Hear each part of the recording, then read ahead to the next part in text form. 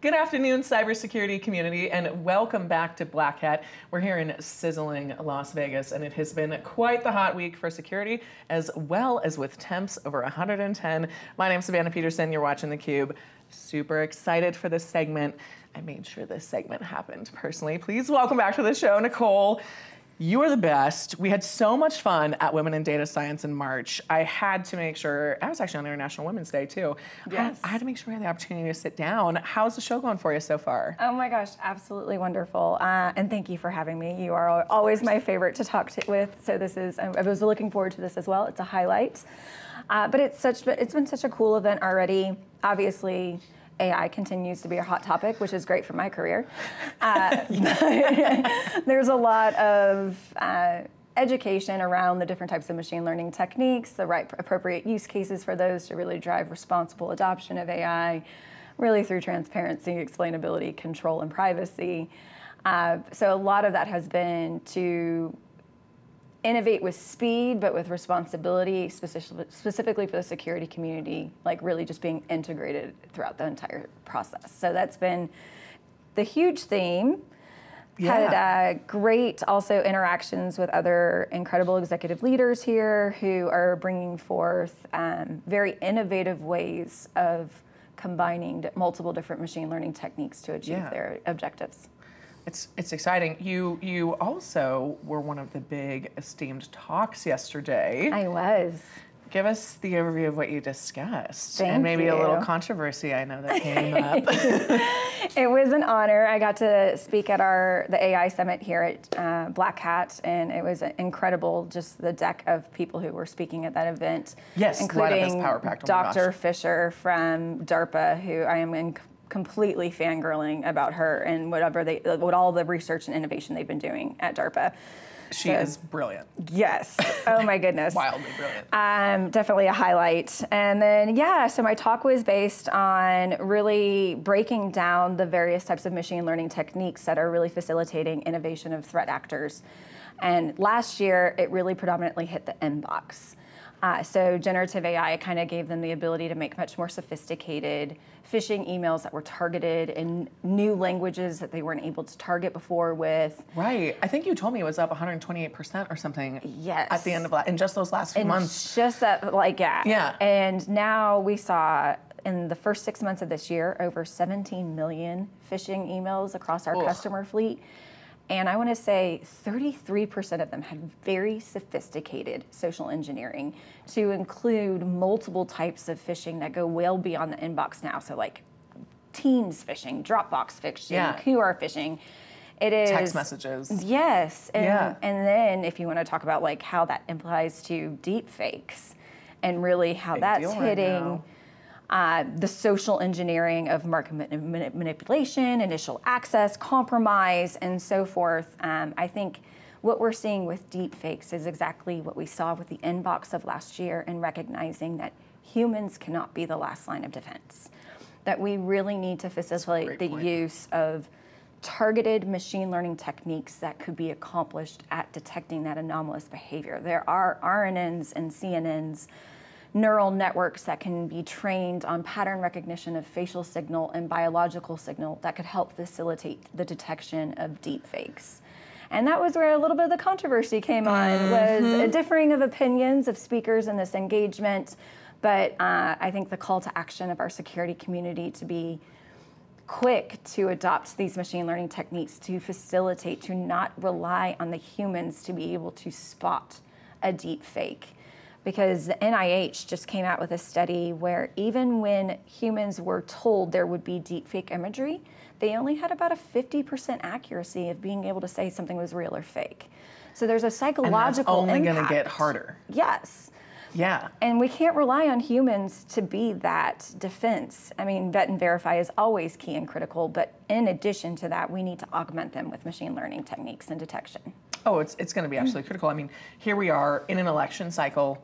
Yes. We're already seeing it. And not just from a political perspective, but artists getting impersonated, lots of different deep fakes. How can companies try and be offensive about their risk analysis in that arena? What do we do to protect ourselves? I mean, that is a great question. I think there's an element of our infrastructure and our data and our identities have become distributed with the way our digital environments are. Right. And so there is an assumed level of risk of breach, essentially. So it's really facilitating cyber resiliency, threat vulnerability prioritization, mitigation, and really reducing that amount of risk or damage that could be occurred. And so we look at that as we already have an incredible unsupervised machine learning engine that understands the entire digital estate across multiple domains. Why not take that same valuable intelligence, shift left, think proactively, and we use graph theory with infection-based modeling to understand which assets are the most exposed or vulnerable, damaging, or critical, and prioritizing that to NIST hardening mitigations, as well as performing incident readiness tabletop exercises simulated onto your environment, testing those tech people processes of the actual response event. And I think using the right machine learning techniques to facilitate this better intelligence to drive really what is the prioritized actions that could actually have a reduction of risk and that could actually reduce the amount of damage on an incident, I think, are key and critical. We saw this with the IBM data report that just came out. 100%. I think you actually just brought up a really great point, is it's not just knowing what's there, but knowing what legitimately will reduce the risk of that happening versus just the variety of different actions you could take, because there's a lot going on. And your visibility and awareness and battle against risk has to be so comprehensive now. Yes. And now we're expecting security practitioners to be experts in machine learning. Right. Which is hard in and of itself. And so it's a lot of, community knowledge sharing to facilitate what are the best approaches to securing the use of AI by design, NIST and CISA, or NCSE and CISA's guidance, NIST AI risk management framework that helps with the testing, evaluation, validation, and verification, and then we're working on facilitating better data sharing of data integrity. But as I work with other vendors and other security product companies, I think it's imperative that we all work very well together because we're taking very different machine learning approaches and we have very specific use cases that we're very accurate and good at.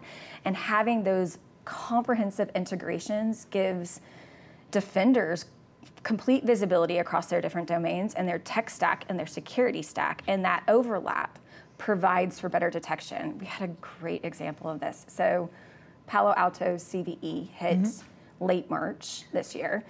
Right before that, we had 2 customers who are observing anomalous activity on their Palo Alto firewalls. Because we had such a great technical integration with them. Ooh, that's exciting. We were able to see that. And so we had one in the public sector where it was making curl and wget requests to anomalous IPs to download shell scripts.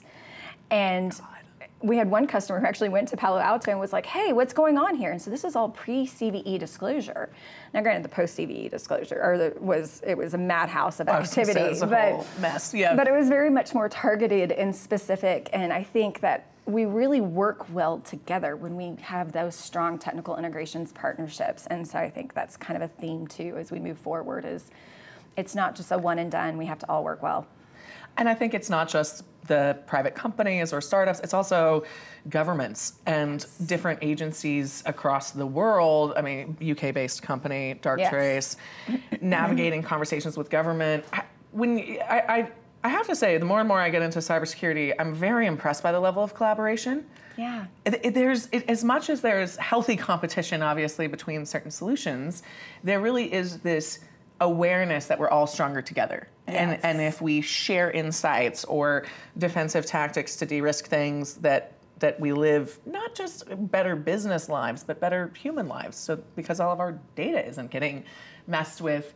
How much of your day is spent collaborating with people on these solutions? I mean, in my particular role, I have the opportunity to work with all of the organizations within Darktrace, and that also means all of our customers and our partners and our technical partners. And so I feel like I get a really cool job where I get to actually hear this feedback and ensure that we're building out these tight relationships. It's also, too, and I kind of noticed a trend yesterday at AI Summit. I was not the only former government speaker there. Yeah. Most of them were former government speakers. Really? And all of us are now in industry, and we're still fighting the cyber war mission Interesting. But we're doing it with trying to provide technological solutions that could augment the human experience as a defender or in the SOC. And it was really kind of cool because I was like, I think this might be the reason why there's this chasm of really working together is because at one point, most of these executive leaders, we all did work together. Right. Yeah. And now we're in private industry and trying to just facilitate all of this incredible knowledge as well as building out great technical products so that we can, help protect the masses. Like you said, it's Hacker Summer Camp. Yeah, it is Hacker Summer Camp. You're hanging out with all your friends. Favorite time of the year. I know, I love that. I love that. It's such a nice way to think about it. You just released a new threat report. Cybercrime as a service continues to explode. Yes. What are you seeing there? Oh my goodness, third year in a row.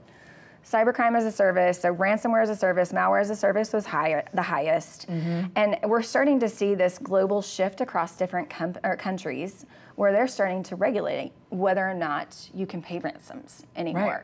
So if this is going to drastically impact the economics ecosystem for financially motivated threat actors. It's combating threat with policy, yes. essentially. That's really interesting. So, but if you're taking away this revenue stream for financially motivated threat actor groups who essentially operate as a corporation, they're going to look to diversify the revenue streams. Right. And so malware as a service, ransomware as a service, and now we're seeing AI as a service, like having the ability to pay subscription-based interfaces for jailbroken large language model interfaces that could facilitate malware script generation.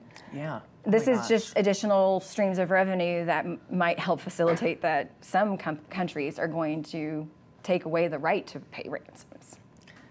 That's a really interesting conversation. I won't throw my friend under the bus, but I was having a conversation this morning with a company who had a ransomware issue, and they decided that the data that had been compromised wasn't worth the $25 million. So they just let it get released on the dark web, and that trade-off. And I thought, oh my God, that's wild, just to knowingly let that happen. But it is a trade-off, or in this case, illegal for them to comply with the nefarious asks of these bad actors. Yeah, and in the U.S., we have strong restrictions on our government to be able to advise whether or not they can or should not pay ransoms. But it's different in other countries. Totally. And so you're going to see a very shift and change in the financially motivated threat actor group landscape probably in the next 12 to 24 months as a result. Oh, yeah. I feel like, and I'm curious because you've been in this space for a long time, this feels like one of the hottest moments in cybersecurity ever. Conversation is buzzing, and it's not just AI driven. I feel like users care more about their data now than ever. We have more data now than ever, so it matters. Are you experiencing that as well? I think so too, and I think it's also too because as we see, especially COVID had such an impact on job markets across globally, right? Yeah. But cyber is continuously always looking for additional skilled. So it's always been, even since then, has still been a booming market. Now you're thinking about security practitioners they can't just know cloud. Right. They can't just know endpoint. They can't just know network. They can't just know AI. Yeah. And so the need to cross-skill and build up that additional education and expertise is critical. So it's just like we're kind of enveloping in all these other industries to hey, come to security because this is where we all need it. That's actually a really good point, though. We were talking to MK, who is a part of Cyversity. He's the president there, and the way that they're trying to bring in folks who aren't traditionally data scientists, for example, or cybersecurity experts. And I do think that's really interesting because it does take that diversity of thought to solve all these problems. It's a lot of fun. When we had you on last time, I always love having you on because we can go anywhere with our conversation. We talked a lot about what it takes to be an ally. Happened to be International Women's Day. I know diversity is something we're passionate about. CUBE team, very passionate about that as well. I'm curious because you mentioned when you walked in this morning that you went to meditation today that was a part of this experience.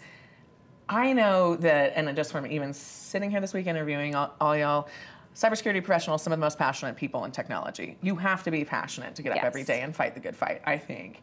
What's your mental health advice? How do you stay sane? Every time I talk to you, you always seem so lovely and calm. So whatever you're doing, we should all be doing. I think how I stay sane is I love the intellectual stimulation of the cross-section of these three different domains, so machine learning, data science, and security. And so I look at it as if I'm learning every day, if I get to learn from others in a conversation.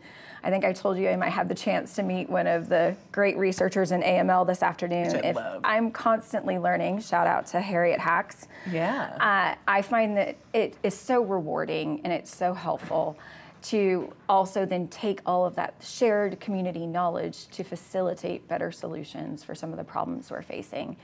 But the nonprofit organization today that was hosting the meditation for Black Hat, Mind Over Cyber, they were really talking about how to dispel the belief of meditation needs to be done in a specific way, and that it can actually be done through breathing, especially to handle the stress of 18-hour defensive response scenarios. Right, heart rate up here the whole time.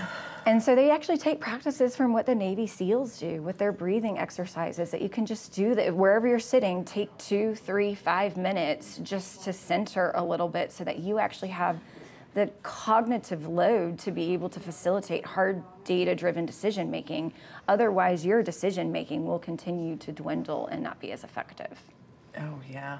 And I mean, if the Navy SEALs are doing it in their battles, it's kind of the same trenches, though. I mean, slightly different form factor, but very similar sense of anxiety and pressure and desire to perform and take care of your country or your people. Man, I mean, yeah, I love how hungry your mind is. You're like me, I feed on learning, and it totally energizes me if I feel those synapses connecting, and it's why it's always such a blast to talk to you. Okay, one more question for you.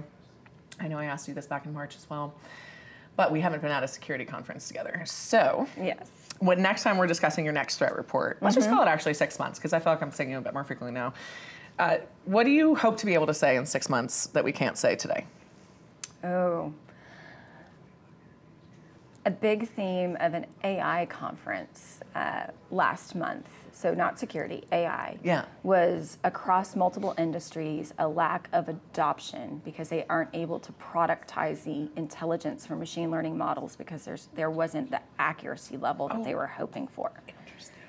And so if we want to talk about the safe and secure adoption, specifically the adoption of AI within security tools, I would like to see across the next 6 months most of the security vendors or AI products to be that transparent and explainable, to say, hey, this is the machine learning models that we use it. If we're able to provide confidence elicitation as to how confident we are about this output, any type of explainability as to the feature importance or the models that cause the alerts, to facilitate the autonomous operationalization of that intelligence. That way, as defenders, because adversaries have these incredible tools that they don't have to trust. They can have package hallucinations in their scripts and not care about vulnerabilities and get that productivity gain. As they're really ramping up and innovating, we have to be able to do that, but of course we have to do that safely and securely. So that comes with understanding the output of these machine learning products. And so I'm hoping across the industry, everyone's going to start adopting that more, and we can facilitate the SOC to be able to operationalize their experience and augment them so that we reduce the cognitive load of SOC level 1 and increase the triaging. Confidence too. Yes, because they have more data that that's accurate. That could facilitate what they need to have eyes on. How do they prioritize their actions and so forth. I love that. Well, I look forward to us hopefully being able to discuss that in 6 months. And Nicole, thank you so much. Really appreciate you squeezing us in this week. I know you are the belle of the ball here at Hacker Summer Camp. Oh my goodness. Again, this is a highlight for me, so I appreciate you having me on. We love the Darktrace family, and thank you to Madeline, your handler, for making sure you got here safely. She's the best. I would not function without her. We all have the people who make it possible for us to sit in these chairs. That goes for you boys too right there. And thank all of you for tuning in. Fabulous CUBE community. We're here at Black Hat in Las Vegas, Nevada. My name's Savannah Peterson. You're watching theCUBE, the leading source for cybersecurity news.